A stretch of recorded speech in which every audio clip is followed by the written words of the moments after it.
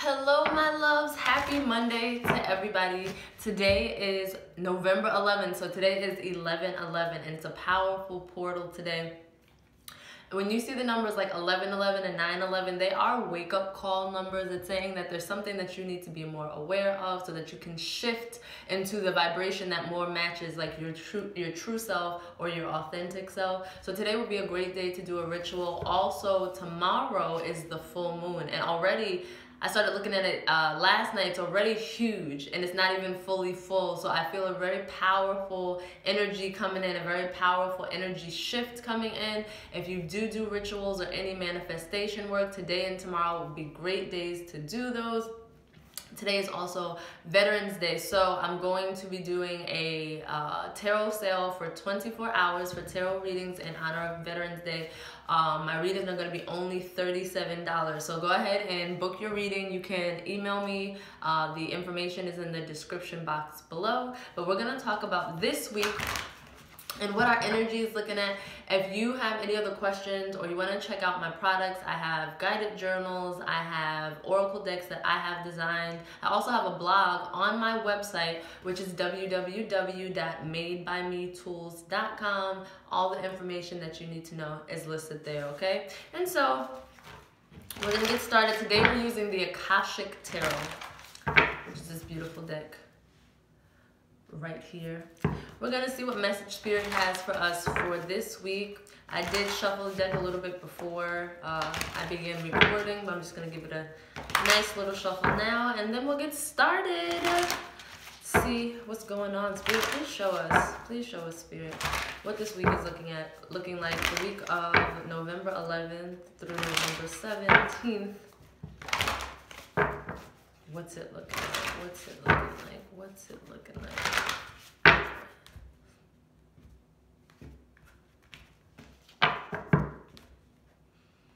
All right, let's see. All right, Monday. Tuesday, don't panic. Oh, uh-oh, it's looking kind of okay. We got some work to do. Wednesday. Thursday. Okay. I can move that a little bit. Friday. Guys, this might be an intense week, but don't panic. That's why we're here. Don't get nervous. Saturday, oh yeah, and Sunday. We're gonna put right here. Now look, you know. Oh, first, holy shit! The 1, 2, 3, 4, 5 out of the 7 cards are major arcana cards.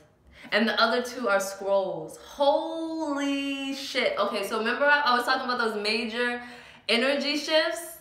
Well, here they are being confirmed right here in this card, on the cards. Oh goodness. This is, okay, so this is what this is not bad. It's just saying that if this message resonates with you, okay, because you got to take what resonates. I don't say the caveat every time I do my reading, but I guess I should, you know, take what, if you listen to other tarot readers, I always say, take what resonates with you and let everything else fall. But that is how you should do it. Take, you know, just because I say something, if it's not in relation to your life, don't try to fit your life into the situation that I'm speaking about and then begin to panic, right? But this is saying that there's major changes that need to be made, okay? The full moon, the moon itself stands for illusion, right? It means that we're living under some kind of an illusion.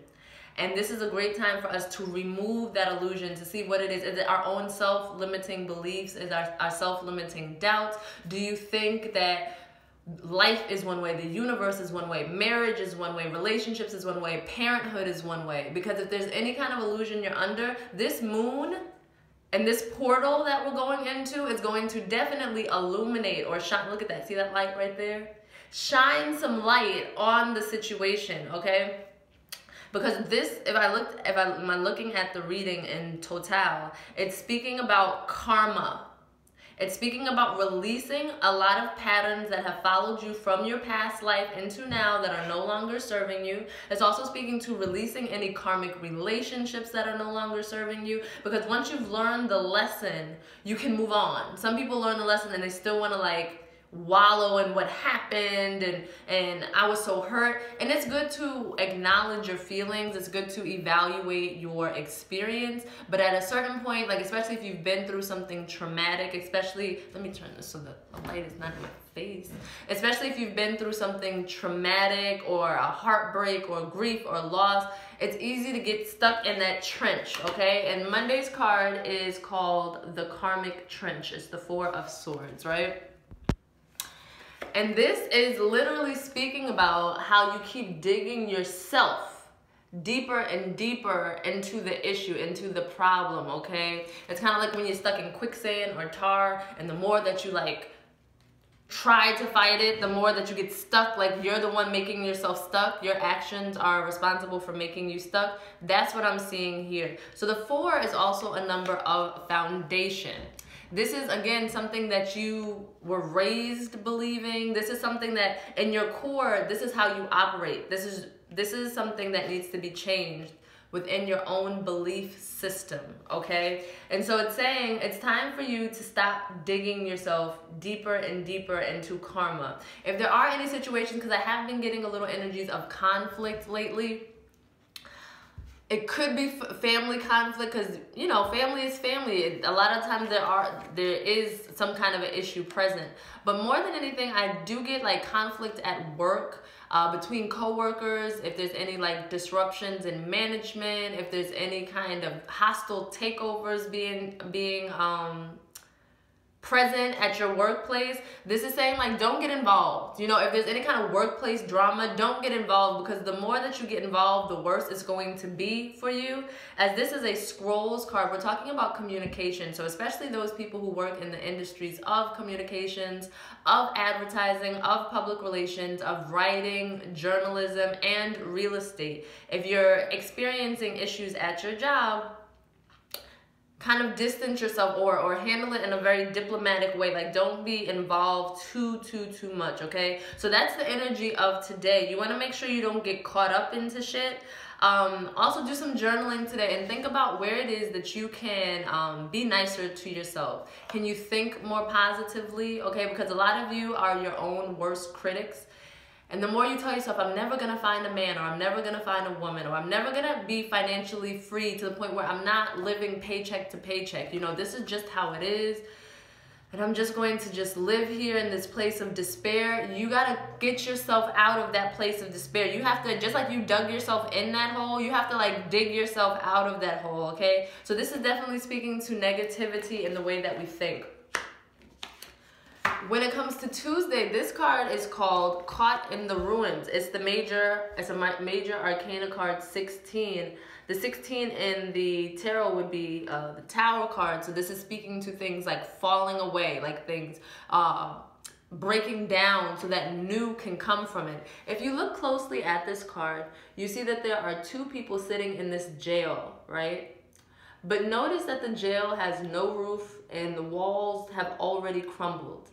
These 2 people can leave this jail at any time that they desire, but they choose not to. They're just sitting there, miserable, okay? Why? I don't know. Is this you in a relationship? This can definitely speak to romantic relationships where 2 people are together because they're comfortable together, because they've been together for 10 years and they don't even want to try to explore the dating field or being single. So rather than going out into the unknown because they have the fear of the unknown, or what if I never find something better, or whatever the fear may be, they sit here in misery with each other.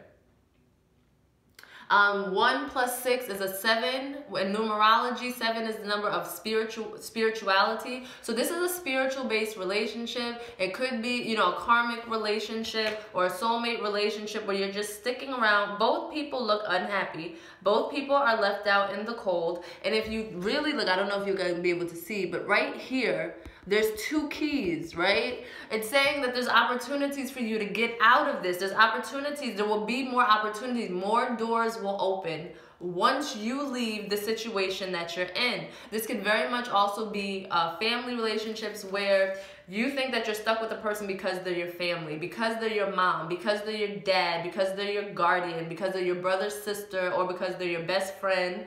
And it could be like, oh, they looked out for me in the past. So even though this relationship is kind of draining me, I'm still going to continue to stay here. This is not healthy. This is toxicity. Okay, that's what we're dealing with. This is all helping you to get rid of this toxicity. If you've been feeling physically sick, especially nauseous, me and the kids, we had a little stomach flu last week, right? But that is a physical manifestation of you needing to purge things in your life. You needing to get rid of what's no longer serving you. So if this situation resonates with you, it may be time to leave behind a relationship. Because look, you're just stuck. And why remain stuck, okay? When it comes to Wednesday, we have another major arcana, the Akashic Library. Let me see, can you see it? This is a number 2 card, so it's very much High Priestess vibes. It's connecting with your higher self so that you can receive knowledge about which way to move, okay? A major theme of this card is education, is knowledge, is wisdom. For all of you who are watching this, if you've ever thought about writing a book or publishing a book or becoming a publisher, this is your sign right here. This is the sign that you need to go ahead and go after that. You may need research. Just because, you know, you may have a desire to do something and you don't know how to do it. It doesn't mean you shouldn't do it. It means you should learn how to do it so you can do it better. So you may need to take a writer's workshop. You may need to take a class of some sort on grammar, on how to align your book, or how to format, not align, but how to format your book if you're not familiar. Go ahead, take the steps that it takes to get what nothing, happens overnight. So you may have to take a few steps before you get to your end game, but definitely do that. To all of my students, this is speaking to a time where you may be getting ready for, like, I don't think it's final exam time, but maybe a major exam, maybe a praxis, or even if you're like studying to be a nurse or something like that, there may be some kind of boards or certification classes or something that you're taking, training, and you're gonna have to be doing a lot of studying. Withdraw yourself from the world. The world can wait. The world's not going anywhere. It'll be right there when you come back. But there's a need for you to kind of withdraw. On a spiritual level, as far as like psychic abilities and just self-discovery, it's saying that you can find knowledge in the Akashic Library, which is the library of all that ever was, all that is, and all that will ever be. This is, if you look at the library, you can think of people's lives as these books on the shelves. Everybody has a life book. So you can tap into, or you can get a reading. I do past life readings, I do Akashic readings, so hit me up if that is something that you're interested in. You can see your past lives, because I can't even begin to tell you how much your past life affects your present life. The sun is just like following me as I keep moving over. I hope y'all see me all right? At least y'all can hear me, right? Your past life affects your present life more than you actually know. I've had past lives of being imprisoned, and it affects, how I move, how I trust people. I've had past lives of being poisoned, which affects how I eat and my diet and things like this. I've had past lives of having my children taken away, so it affects my motherhood, my mothering abilities, and how protective I am over my kids. And it helps me also to release the things that that don't affect me anymore, because those things are not going to happen, so I can release it and release fears related to it. This is also saying that your book is your book, right? Life does not come with an instruction manual. I just made a post about this on Instagram yesterday. You have to write your own instruction manual. You have to live life by your own rules and write a book based on that. And that's what he's doing in this card. So it's saying live life the way that you want to, okay? If you write a chapter and you decide you're not going to go down that chapter, just move to the next one, okay? Whatever it is, there are no rules, there are no limitations. Do you boo-boo, okay? Thursday, Monday, Tuesday, Wednesday. Thursday, we got Archangel Michael, and he's one of my favorite guides to work with, coming in here. If you are, like I just mentioned, if you're someone who has any worries or concerns about your kids right now, you can call on Archangel Michael for protection, so you can feel his very protective spirit come into your place, or wherever it is that you are. You can also, if your kids are going through anything as far as, sickness, or maybe behavioral issues or mental health issues, or anything with school, it That's behavior, you know, acting up or anything like this. You can call upon Archangel Michael and he will give you guidance through writing. You may need to do automatic writing. You may need to do journaling. And he's going to show you how to, he may direct you to a therapist, art therapy or sensory therapy or CBT therapy. There could be something that they need to change in their diet or their environment. And so this is a guide who can definitely help you. I'm noticing the number 9. It's saying that he can bring completion to anything that's kind of left up in the air that you need a little help with. But Archangel Michael is not just for children, he's for adults as well. I often call on him when I have any kind of fears of like my personal protection, you know, or being by myself or anything like that. I call upon him and I feel like this spirit of comfort come around me. So you see, he's very powerful. The movie Legion, have you seen Legion? It's kind of a scary movie. It's not scary to me, but it's kind of crazy movie or whatever. He's the main angel, you know, and he was there. He was sent to protect old girl who was pregnant and having the baby with all the zombies coming for her or whatever. So he's powerful, you know what I'm saying? So you can receive his power if you call on him, because you may need that. You may feel vulnerable on Thursday. And you're like, what's going on? I feel raw. I feel open. I feel, you know, susceptible. Call on him, okay? We got Friday, and this is the lookout card. It's a warning card, okay? The person, let's see, I'm looking this way. The person is on top, this is called a bird's nest, in the bird's nest on top of a burning ship, okay? It's saying that you need to be on the lookout for something that needs to change, which we talked about this entire reading, okay? It doesn't mean just, oh, you know, when the situation presents itself and shows me that I need to correct this in my life. It means you need to be actively, what is not working? Like, you need to sit your ass down and take an account, take an audit of your life. What is not working? And you're supposed to look in the direction that he's looking to see what's not working. And I feel like he's looking at Archangel Michael and children. But now, what I'm hearing is that this is something to do with inner child work. There's something that you learned as a child, whether it was a defense or coping mechanism, such as disassociation, you know, to get through hard times, and you still disassociate now. You still feel numb. You still feel like you don't belong. If you grew up in an abusive household or you were abused as a child, you may still feel like everything is dangerous. And that's really what I'm hearing. Like, you feel like you're still that child, and you have to realize that, you know, life is not the same, and that takes time. So you may need to speak to a therapist. You may need to do your own, like, workbook work or self-healing work. This light is driving me crazy. Let me see something. Hold on. No, this is worse. This is okay. This is all right. I guess. It's driving me crazy. I should just let it go, right?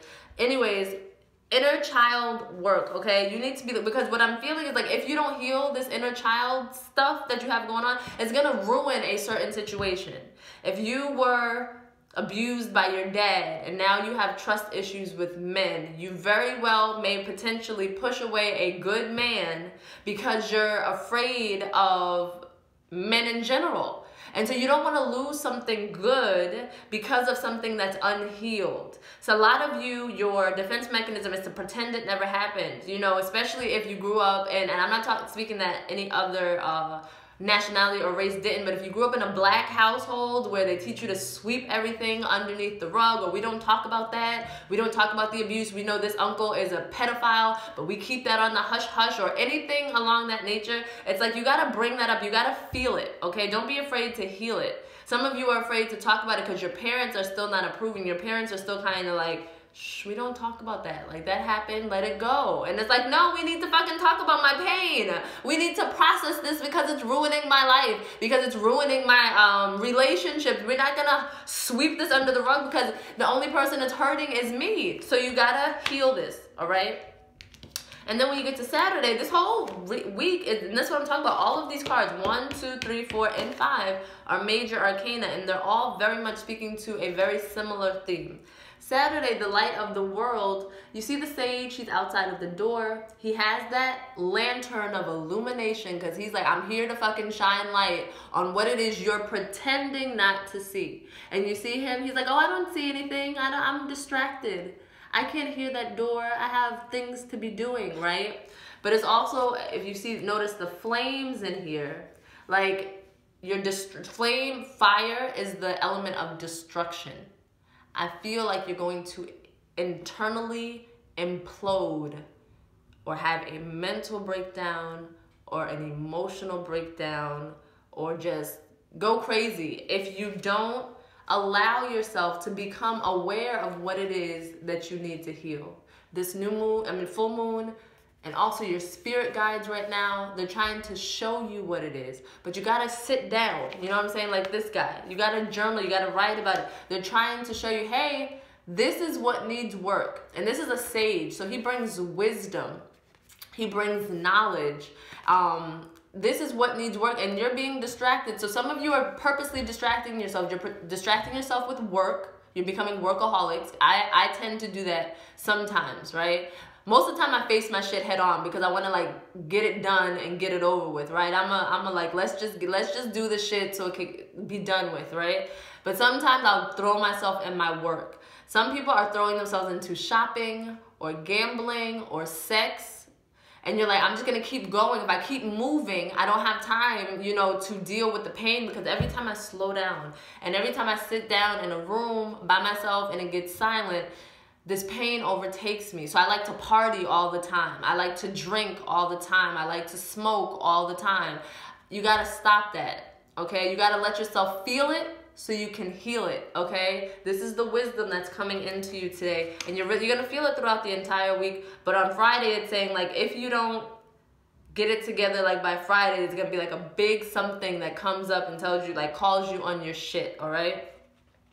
And then by Saturday, right? And then on Sunday, we round out the week with the King of Scrolls. So what I get here is we started off the week with the 4 of Scrolls, and you were digging yourself into this trench. And then you finally decided to put down the shovel, and you're more in this energy and the King of Scrolls.